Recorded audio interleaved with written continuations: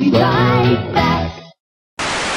Nintendo, it's for breakfast now! Get this, when Nintendo was all the rage, they actually made a Nintendo cereal. Yeah, it wasn't a Mario cereal or a Zelda cereal, it was just Nintendo in general. What a weird idea. It's kind of like making internet the cereal, isn't it? Though it would probably be the first cereal where you have to be over 18 to eat it. And it wasn't just called Nintendo cereal, it was called the Nintendo Cereal System. What the hell does that mean? Do you really have to put the word system at the end? Are we really gonna confuse this Nintendo for another Nintendo? Nintendo Cereal System is a super part of this nutritious breakfast. No, you meant Nintendo the Entertainment System. I thought you meant Nintendo the animatronic horse that only eats toothpaste and circus midgets. He's very big in Sweden.